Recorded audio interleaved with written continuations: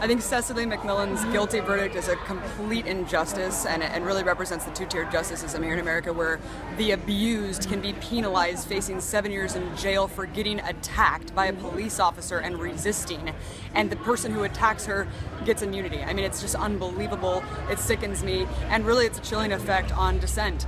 And it gives a message to people that they shouldn't show up and protest, because this is what might happen to them, and we need to stand up and say no more.